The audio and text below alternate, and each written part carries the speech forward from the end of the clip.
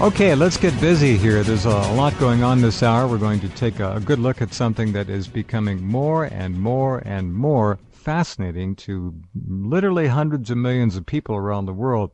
They're learning that you don't have to go to your doctor and get a prescription to get well. There are things in nature that the pharmaceutical companies can't even touch. The problem is identifying them and finding out which are efficacious for your particular kind of disorder. And diagnosing is not an easy task. I don't know how doctors do it at all anymore. There are so many different diseases out there that are actually environmental in caused by various pollutants and toxins in your body. There are only so many different kinds of symptoms you can manifest, and if you think about that, it becomes pretty obvious how difficult it is. But the idea of herbal medicines is something that is truly a hallmark of our time and is exploding in terms of interest and, well, efficiency, because they work. Here with us tonight to talk about his new book is Ty Bollinger, and you know Ty from many visits on the program. And if you go to the top of the website right there under guests, which I hope you can, take a look at Ty's name and click on that name, and you'll take a look at his true masterpiece of a book, which continues to sell all around the world. I don't know how many different languages it may have been translated into right now, but click on his name and you'll go right to his website of cancertruth.net. And hi, Ty, welcome back. Jeff, hey, how are you tonight, my friend? It's good to talk to you after a long hiatus here. Well, you've been busy. Yes, I have. I have. Well, the book is called Cancer Step Outside the Box, and it's in its 5th printing now? It is. It's in the 5th edition, yeah. Wow. 5th edition, we've sold over 100,000 copies worldwide, actually. So that's amazing, just truly amazing. Now, you continually update the book, I guess, as you learn more and more things. Yeah, over the past 5 years since I published the book, I've updated it, five different editions, and right. I've got more changes coming for a 6th edition, because you never know all you don't know, and so as I'm learning more, I'm changing and editing and amending and trying to make it better, trying to help more people with it. I'm just putting a story up in a little while which further underscores the cause of many cancers to be bacteria, which anybody who's studied Royal Rife and others know full well is true. And there is a lot to be said about keeping your immune system up to speed. But if you happen to fall behind the curve and get cancer, Ty's book is absolutely beyond mandatory. You ought to get it anyhow. Every single household in America and the world ought to have this book in it. I'm not kidding you. I'm not overblowing this. This is not hyperbole. Cancer, Ty's book, Stepping Outside the Box, is, well, if you come down with cancer, and 1 out of 2 people will, and you don't read this book, you are cheating yourself, and you may be consigning yourself to a much earlier demise than you would normally, even without cancer, certainly encounter. It's that bad now. How many people do you think, Ty, the book has helped? How many lives do you think you may have saved with this book? Any guess? Oh, I'm certain in the thousands. Yeah. Oh, more than that. Tens of thousands, maybe hundreds. We don't know. This book has gone so far to do so much for people, and it's just an incredible book. Well, I thank you for all the kudos, Jeff. I really appreciate it. But, as I say in the book, I'm just kind of the middleman. I put the information together. They're not necessarily any of my treatments per se.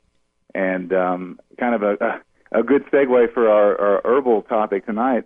Indeed. Is, one of the doctors that I have become very good friends with in my cancer research is the doctor that I collaborated with. He actually wrote this book as he was in medical school, and becoming friends with him, I worked with him to edit it and make it understandable for the layperson, which I am. And so this is our book that you were mentioning earlier, the Herbal Medicine Guide. It's actually called a guide to understanding herbal medicines and surviving the coming pharmaceutical monopoly. And so I became friends with Dr. Farley through my cancer research, and then a natural offshoot of that friendship was this book. Michael, are you there? I certainly am. It's a pleasure to meet you, Mr. Rand. Hi, well, it's nice to meet you. Glad to have you on the program. Thank you. If you click on Dr. Michael Farley's name, you go to his page, scroll down, and you'll find this essential book, A Guide to Understanding Herbal Medicines and Surviving the Coming Pharmaceutical Monopoly. When did you write the book, Michael, approximately? I'm going to age myself, but actually, I wrote it over 20 years ago. It's not aging yourself. There's basically so much in the book. It's not. I like to think of it as not just a book about treatments, but about lifestyle. I mean, these are things in many cases that we should be having in our diets, and if we did have them in our diets, we wouldn't get sick. But in many cases, I guess, there is a deficiency, and this book explains so much about what, we're talking about everything from mistletoe to oats to milkweed. It's an extraordinary book. How long did it take you to write it? That book I decided to write originally for physicians to understand better what they were doing and what they were using, because about 85% of our medicine comes from herbal sources, copies of them, synthetics or stereoisomers. And I sent one to Ty to read, and he said, we've got to write this so that the layperson can understand it and appreciate it. And he did a phenomenal job. What amazes me as I go through the pages here is how astonishingly deadly the average American diet has become. I'm amazed that people live as long as they do, Michael. It shocks me, considering what they eat. It is shocking. And in the United States, we're not even close to the top. Our diets here are absolutely pathetic. And there are many countries that have much longer lifespans than we do. Right. Ultimately, there's an old silly expression, never too thin, never too rich. Well, it's true. Body fat is absolutely intrinsically involved with disease. The more body fat you carry around, and I'm not sure of the mechanics of it, but it's directly related to good health. I guess. Jeff, let me cut in here real quick. Go ahead, Ty. That's a great topic, and you've got the absolute best person that I've ever been introduced to explain the relationship between obesity, body fat, and disease.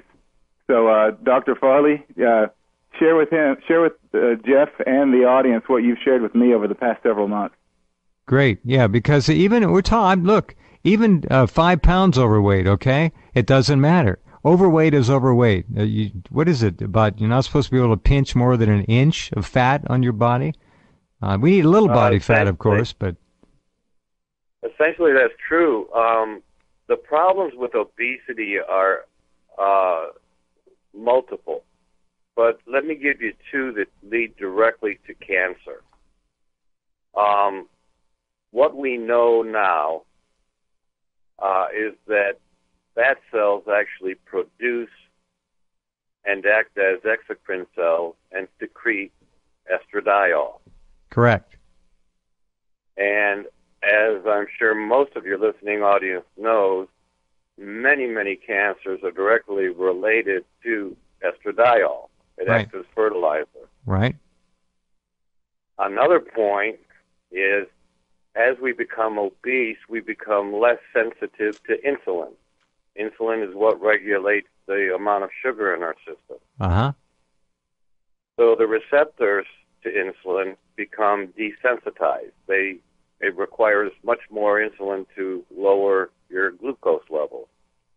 So people are running around with high glucose levels.